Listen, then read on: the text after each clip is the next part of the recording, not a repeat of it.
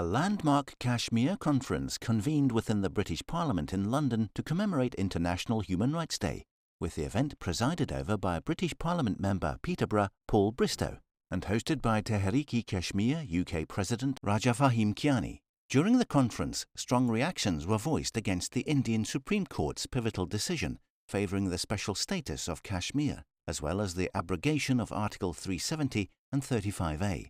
Lord Qurban Hussain of the House of Lords and members of Parliament, including Kate Holleran, Sara Bratcliffe, Steve Baker, Marco Longhi, Muhammad Yasin, Tahir Ali, Jess Phillips, Sarah Owen, Tanmanjeet Singh Dhesi, and others delivered speeches expressing solidarity with the oppressed Kashmiri people and condemning human rights violations and war crimes in occupied Kashmir. Kashmiri leaders, namely Abdul Hameed Lone, Mumzamil Ayub Thakur, Muhammad Ashraf Chaghtai, Rehana Ali, Gur Charan Singh and others recounted the harrowing tales of atrocities suffered by the oppressed Kashmiri population, eliciting deep regret from members of the British Parliament. The conference concluded with Tehreek-e-Kashmir UK President Raja Fahim Kayani presenting a significant resolution pertaining to International Human Rights Day, which garnered majority approval through a vote.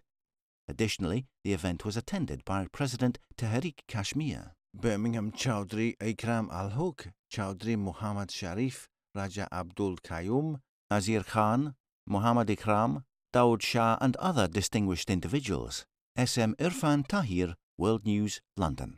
And on the atrocities occurring in Gaza. We can't forget the human rights, the dire human rights situation that occurs in Kashmir.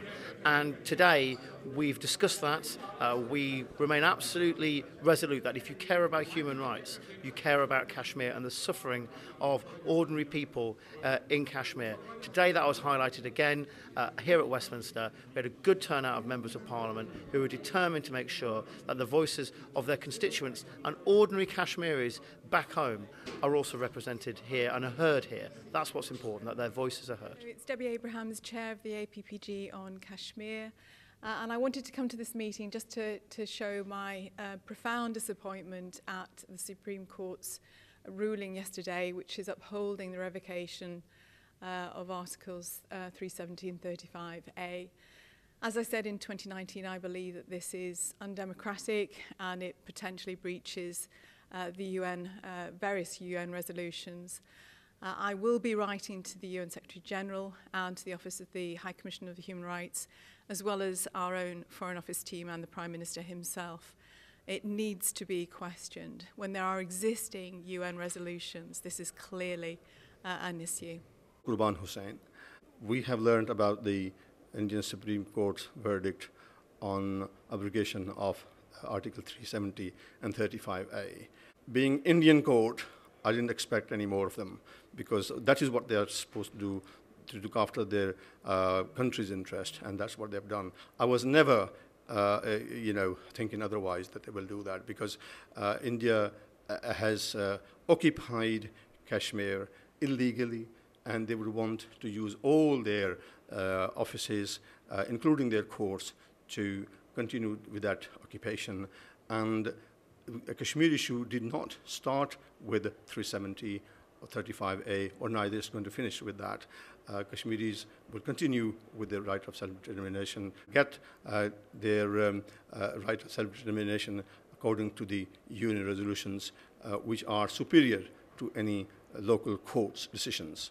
My name's Sarah Owen. I'm the Member of Parliament for Luton North. And I think what really hit me today was the level of fear at the recent news from yesterday, but also the lack of surprise that this is just part of an ongoing injustice against the people of Kashmir and the decades-long struggle that they've had for self-determination, but now also the creeping infringement on human rights.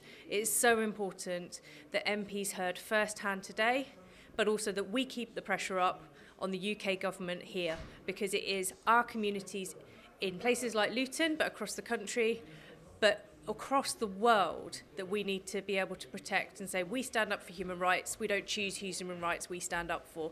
This is a case that affects us all.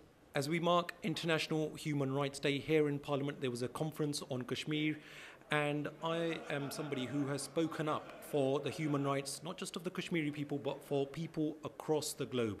And with respect to Kashmir, it is a matter of record that I have not just spoken up against the abrogation of Article 370 and 35A here in the UK Parliament, not just in the comfort of my Slough constituency, but also during my visit a few years ago to India as well, within New Delhi, when I was asked about my opinions on Article 370 and 35A. I said it was unjust on the Kashmiri people for that to be revoked.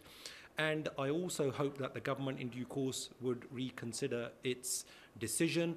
I also spoke up against the internet blackout, against the imprisonment of politicians, of elected representatives of the Kashmiri people. I think it's very important that ultimately there is a just outcome which involves India and Pakistan sitting together, but also the outcome must have the rights, hopes and aspirations of the Kashmiri people central within that.